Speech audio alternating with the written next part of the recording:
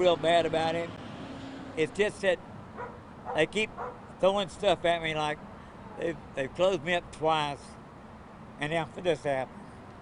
It's tough. It's a tough pill to swallow. That's the owner of the Broken Spoke saying someone stole his ATM early yesterday morning. James White says surveillance video shows two vehicles. There's a dark one. It's a Ford knocking down the ATM, and then there's a white van that comes in and was somehow involved. The theft left the front of the honky tonk damaged. White says he's grateful to the volunteers who helped him clean up the mess. The Broken Spoke has been closed since Saturday after the governor's executive order to close bars, and now police are investigating. Yeah, you hate to see that.